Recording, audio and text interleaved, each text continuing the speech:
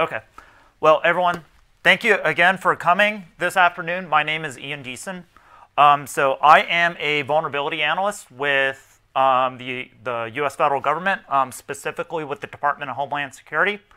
And my agency that I work for is the Cybersecurity and Infrastructure Security Agency, also called CISA. And I specifically specialize in many vulnerabilities that affect software and hardware, and how the government needs to specifically respond to it and understanding their impact. So hence, understanding or finding the vulnerabilities in critical infrastructure might take a detective story. So some of the things I'm going to be talking about today are going to be: what are these vulnerabilities? What are the types of endpoints? What's the type of end access that these particular vulnerabilities is going to be affecting? What are we talking about by critical infrastructure? That is going to be something that's going to be highlighting specifically within this talk. And also, how do these particular vulnerabilities affect critical infrastructure? So what's at stake? What are things that we are doing at the federal government, specifically at CISA? And what are some things that we can do within the open source community and developers and people that understand and can fix vulnerabilities? What are some things that we can do? What can we share? So first I want to kind of highlight a little bit some of our partners that we work with. The particular group that I work with, we are actually the sponsor of the CVE program, so the Common Vulnerabilities and Enumeration. For those of you that are not aware, it's the large taxonomy that exists for identifying different vulnerabilities.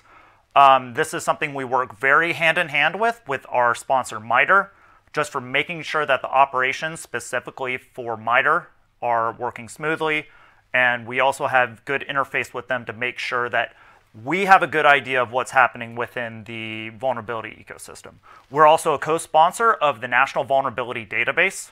So for those of you that aren't familiar with the NVD, we co-sponsor that with NIST, or the National Institute of Standards and Technology.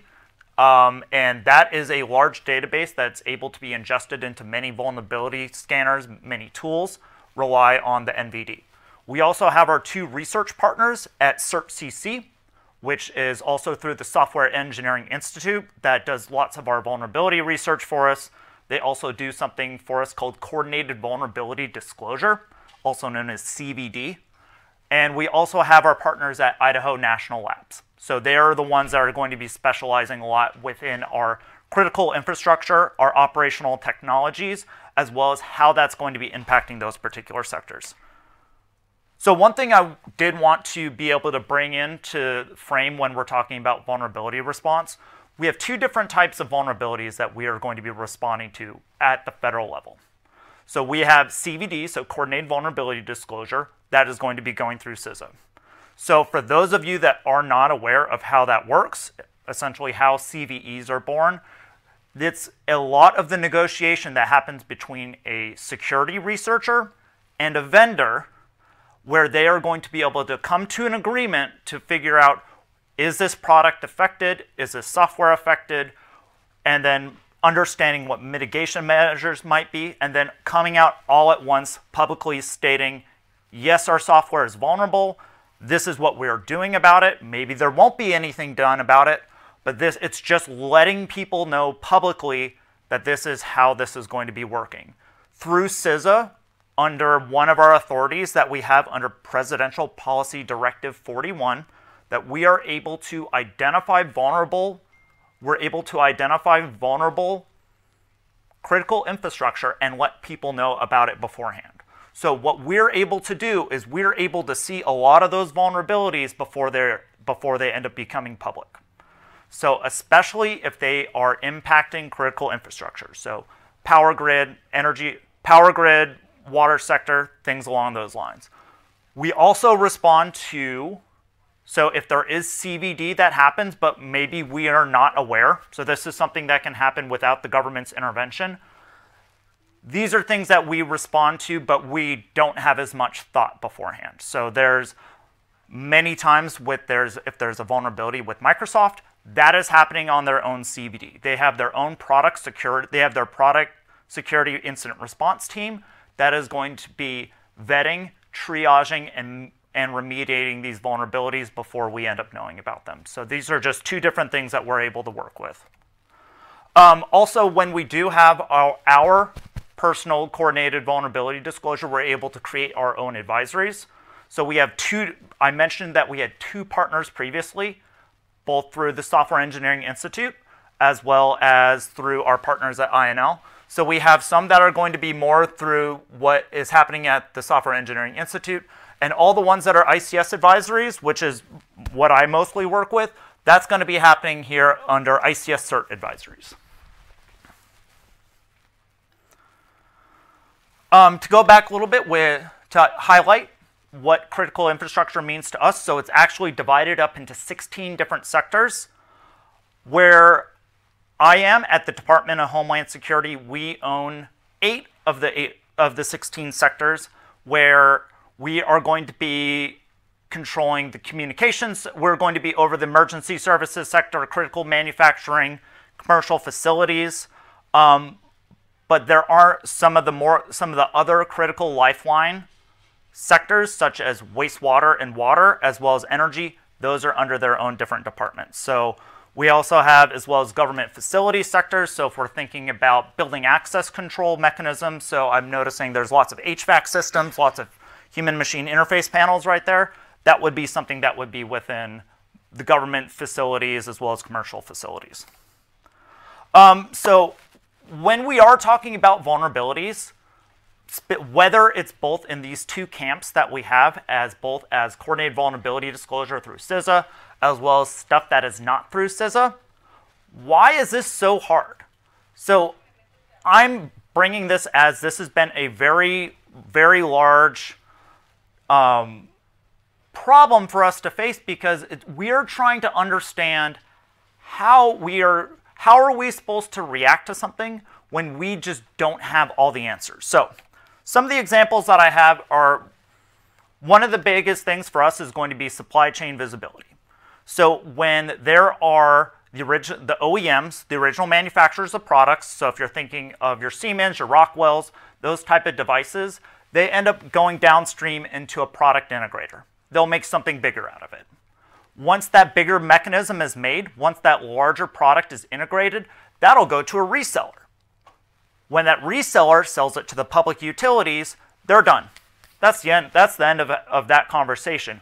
That's when a maintenance contract comes in. So trying to understand who bought what and what specific device is implemented where becomes very, very difficult, because we just don't have the right amount of data to be able to understand where these things are. And what I'll get to in a little bit is, how do we understand if something is vulnerable if it's one little line of code that's going to be creating an issue in a small software package? One of the other issues that we have is with proprietary, if there are things within a proprietary product family, a lot of times the data doesn't move around. So what stays at one particular manufacturer is going to stay there. They are not going to be sharing data with us, because a lot of times that's proprietary. They don't want to be sharing information with us.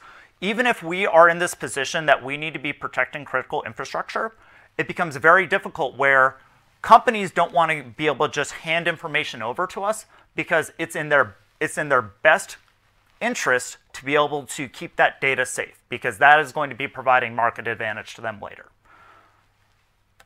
Another thing that I'm going to highlight is the fact that control system architecture is not going to be something that is not something that's going to be actively beaconing out on the internet, or in some cases should not actively beaconing out over the internet, where there are cases where people are able to see the HMI out on the internet and people are able to log into a local water utilities networks, but that's not the case often. Many, many times what ends up happening is just the way how there's so much isolation, what's happening on the operational network compared to the corporate network, it becomes very difficult for us to be able to understand how these things are made. And once we do understand that information, a lot of times that's not shareable. That would be something considered under protected critical infrastructure information, which is something that doesn't get shared out. Another thing I want to be able to highlight is the fact that some of these utilities are not very well resourced. If you think of For example, I'm from the United States. There's a city called Jackson, Mississippi that recently they had a relatively large incident with their water system recently. And it was quoted it would cost about $1.8 billion to fix. The Sector Risk Management Agency over the water systems, the EPA, has an annual budget of $2.8 billion. So if we're thinking about all of these very isolated incidents that are affected to how the water we drink, keeping the lights on, a lot of times there just isn't the money involved because some sectors are better at having the funding where others are not. One thing I also want to highlight is just location has a lot to do with it. So if we're thinking about highlighting this lack of inventory, if you do try to be able to find those things and you have a wind farm, are you going to be able to figure out where a lot of these remote terminal units are? If you have such a wide distributed network, are you going to be able to pay people to go find out what all of these different things are? Also, when it comes to the location, is also understanding the nationality behind things. So for example, if we are trying to share a vulnerability with another country, they might not have the best language skills, or they might not understand what we are trying to do. I've had an incident where we are sharing a vulnerability report, we're trying to help them, we're trying to let them mitigate their things. The product vendor just said, well, we think our product is fantastic, thank you. And another thing too that was, every single vulnerability affects things differently.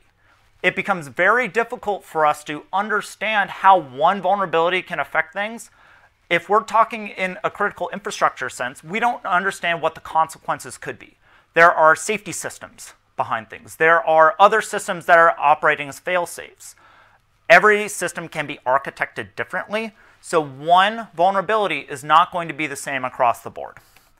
And another thing that we also understand is that sharing information tends to be a very manual process. I'm aware of it because that's when I have to share information with a lot of our both commercial and government partners. A lot of times it's through briefings, it's through PowerPoints. It's not going to be something that is automated. It is something we're working on. However, as it stands right now, we just aren't at the position to be able to share the information at the speed that we need it. But we're going to hold up really quick before I give some examples of where some of the things that I've seen in the vulnerability landscape, at least over the past few years, that as different use cases. One thing I do want to be able to mention is the fact that the vulnerabilities we're going to be specifically talking about are going to be things that merit CVEs. So when it comes to misconfigured devices, bug bounty programs, we do have that capability within CISA, but that's going to be out of scope within this conversation. We also do have an admin subpoena authority where we work with our Department of Justice, where they are actually able to serve an ISP to be able to understand what is running on the back end that might be vulnerable. So we can let them know, hey, you could fix your things. So one of the things I wanted to be able to bring up first is, what if this vulnerability is everywhere? So this was a case that actually took me about 9 months to coordinate. So this whole CVD process going back and forth. What if you have 27 different RTOSes? How do you go about and letting them know, hey, by the way, your memory allocation function is vulnerable? How do you go about and how do you let them know? How do you let some of these folks know? So here's an example. Those are all the ones that were deemed affected. Some of these are proprietary. Some of these are open, out in the open. So when we're trying to reach out to someone just to let them know, it becomes absolutely so difficult. And hey, let's all let everybody know on the same day that all of your products are vulnerable by the same thing. Because if one vendor is left out, someone might figure out on their own. So as soon as this vulnerability information is out, it just becomes, that's when people start asking questions. That's when people will start testing it. So it's really important that people get that information all at once. And just to make things that much more so these are all based off our public advisories that we do. So these are like official government documents that we're able to put out. But these are things that actually don't help. They are helpful for getting the word out. But when we have branded vulnerabilities like this, so Amnesia 33, Ripple 11, when we have things that are being able to go out and saying, hey, everything is affected, billions of devices are affected, it makes people will start asking us questions. And to go back to some of the points that I made, how are we supposed to know if something is vulnerable if we have so many layers of disconnect? How are we supposed to know what medical device is vulnerable? How are we supposed to give that right data answer that people need? Here's another one that came out. So this is what if they get media attention? So this was the gentleman right before me actually just spoke about the automotive industry. So this is actually an aftermarket GPS unit that is installed in cars. You're able to do a few things such as you're able to monitor fuel supplies, that type of things. In these particular security researchers' research, they're able to show that they're able to remotely turn it off. Which, if you think about it, of course that's going to get a lot of media attention. And it sure did. So for those of you that are not aware, so the United States has the Associated Press. Once the Associated Press has something, it will generally be distributed to every single local media outlet. So I counted there are hundreds and hundreds and hundreds of reports on this. And again, going back to what I mentioned originally, how are we supposed to give people the right information if we don't have the right information ourselves? It's almost impossible for us to be able to say, is your car affected? And when it comes to things being affected, so cars tend to get a lot of media coverage because people understand what cars are. We see them. We go inside of them. We drive them. If we talk about a PLC, an HMI, people don't really have that same idea. There's too many layers of disconnect. But what if it's in a medical device? What if we actually start talking about these safety critical systems where catastrophic damage of people losing their lives is a reality? People tend to react to these a little bit more. So we also did an advisory for one. So this was February of last year. And that is on a ventilator. So if we're publishing, so for those of you that are aware of the CVSS score, not the most severe things. It's not a remote code execution over the open internet. However, if you're mentioning the fact during the pandemic that there is a software vulnerability in a ventilator, people are going to start getting a little worried. Another thing I want to mention specifically with medical devices is we actually do have a memorandum of understanding with the FDA. So when we do have vulnerability reports coming from the FDA, what we actually are able to share it with them beforehand. They are a regulator. They have very strict standards of what is classified as a medical device, and if those things do not meet those standards, they're pulled off the shelves. So we're able to make sure that we have this nice synergistic conversation with them, and we are able to let them know what we know normally before these vulnerabilities are public, so that way they can be able to address them appropriately to make sure that the products are safe. Another thing that got a little bit interesting, what if something is based off an open standard? So the distributed data services is it's a middleware component. So this is going to be something that's going to be handling the reliability of control system architectures over wide distances. So this particular case was kind of difficult for us to understand what the potential impact would be when you have systems being made for reliability of control systems over a long distance. But we released an advisory on this. But one of the things that we learned that made it a little bit more scary is then we start seeing large pieces of critical infrastructure out in the open using these particular products. So Grand Coulee Dam is one of the largest dams in the United States. Something that would fail there is catastrophic. And it's very difficult for us to understand a very large, wide distance reliability protocol when it is just so difficult for us to understand how is this product used? How is it integrated? And then I would be remiss, I can't be talking about vulnerabilities if we don't talk about. I feel at this point like it's just like a bingo card. You just mark it off. But one of the things, so as a part of CISA, so we're a part of the federal response team for our Log4j. I remember that's what I did this past holiday season, was being able to enumerate as many devices as I could and being able to share that as many people. But with this particular vulnerability, this, for many reasons, active exploitation made things a little bit, made this very difficult. It's still very difficult for some people. Still had impact to critical infrastructure as well, as we learned, as many of the control systems within the industrial sector, they were also affected by this. But for this, we had alerts and more alerts and more alerts. Oops. We actually made an emergency directive for this, where every single government agency in the United States would need to be able to find out where this particular product was used, and they needed to find a path to remediate it. One of the things that we also did with that is we used GitHub to support our vulnerability response. So this was one of the first times that so when you think of all of these documents we just put out, this was different for us because normally we have so many different layers of reviews that we are not able to react fast enough. By us using something that is already well adopted, it just helped our response, where we were able to identify devices that were affected, not affected, and we're able to do that in real time, and we're able to use contributions from people all across the world.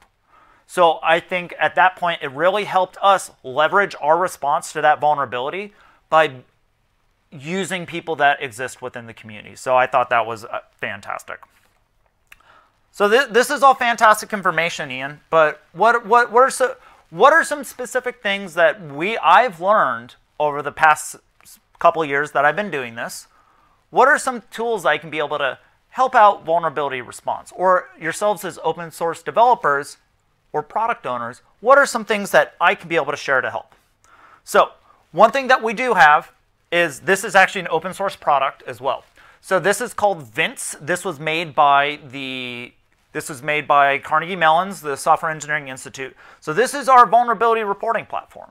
So this is our way to be able to share. This is all available online. It's just a way, it runs on AWS. And you're able to, if you want to make some sort of vulnerability coordination platform, we have the backbone. It's already out there. It's made. I'll have the link at the end.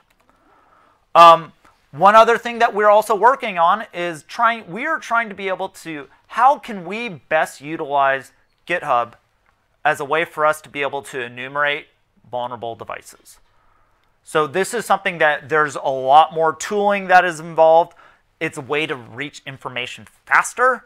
Many of the products that I shared, it tends to be human readable, but using platforms that exist can make us be able to respond faster. So those are things that we're currently working on right now.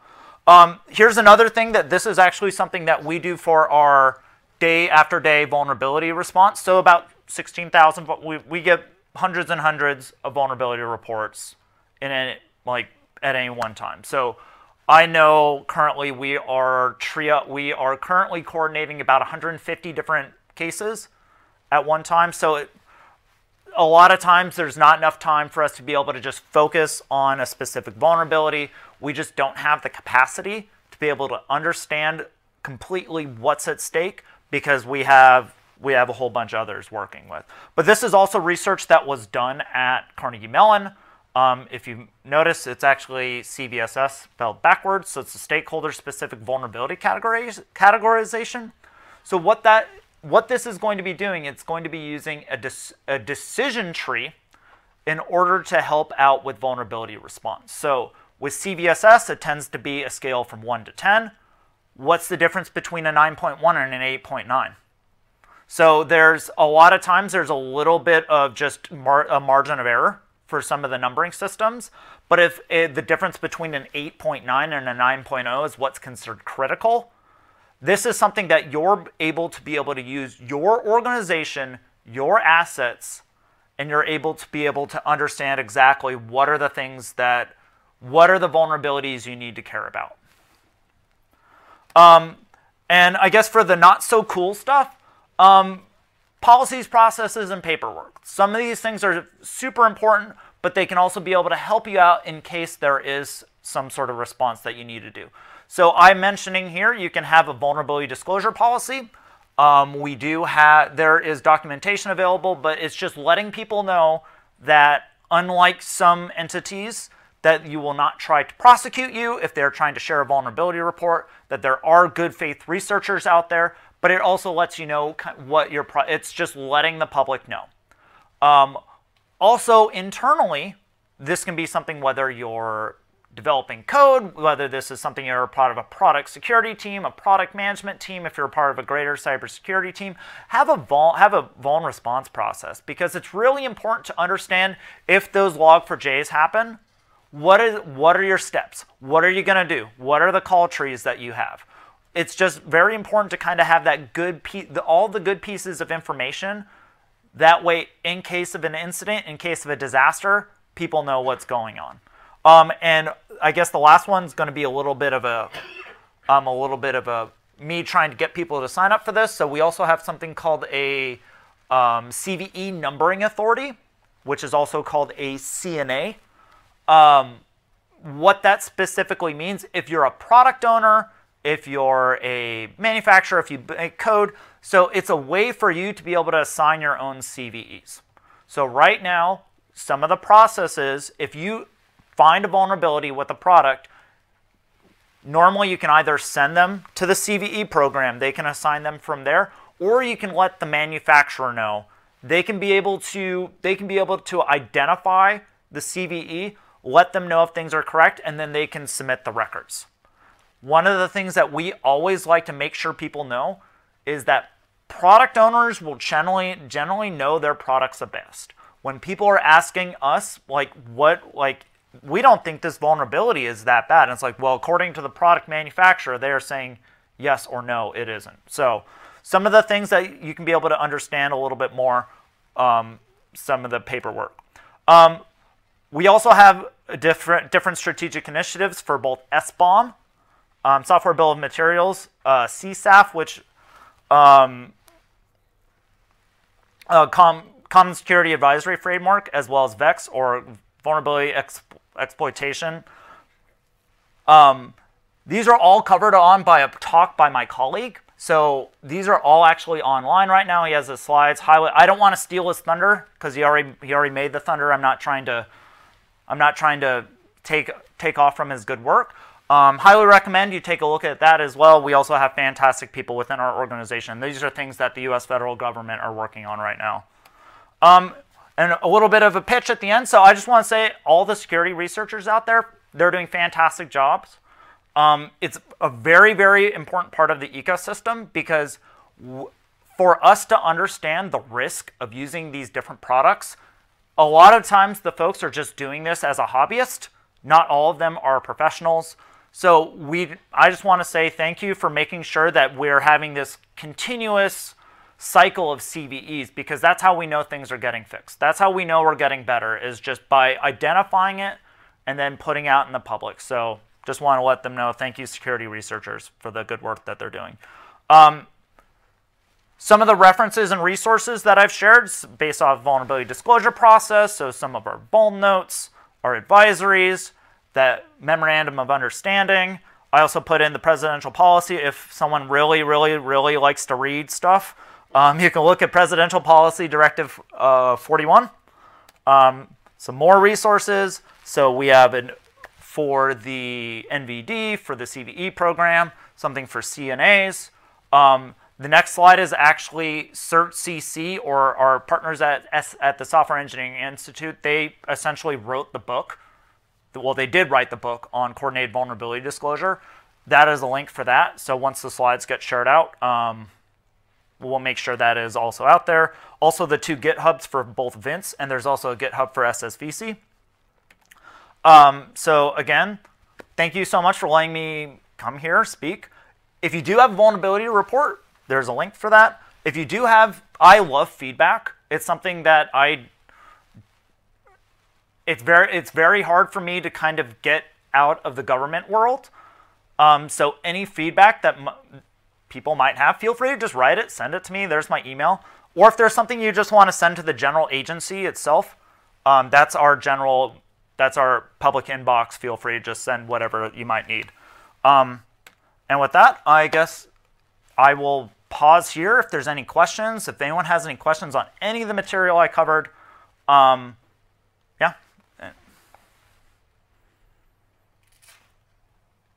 Yes. What can we in the open source community do to help you in your work? So some of the things that we recommend, as soon as you do know there's a vulnerability, you can let us know. Those are things where we are able to, for example, even if there's a chance that one of your projects could be integrated somewhere in critical infrastructure, it's always better for us to know rather than us finding out the day of or finding out 3 months later, oh, something's under active exploitation. It makes it easier for us to, if we know, even if it's just a friendly hello. So we have partnerships with Siemens and Hitachi Energy. They give us heads up on things. It's like, we're putting out these reports. We want you to know about this, because a lot of the way it's just kind of building a community of trust, as well as we're trying to be able to, since we have a very loud megaphone, and at least within the international CERT world, people tend to listen. Where if we are able to say, hey, we think this, or this is bad, this is good, a lot of that information we get is from community members. So any way that you want to contribute, if there's just vulnerability reports are kind of the biggest things for us. But if there's any ways of things that we could be doing better, we're all open. But thank you for the question.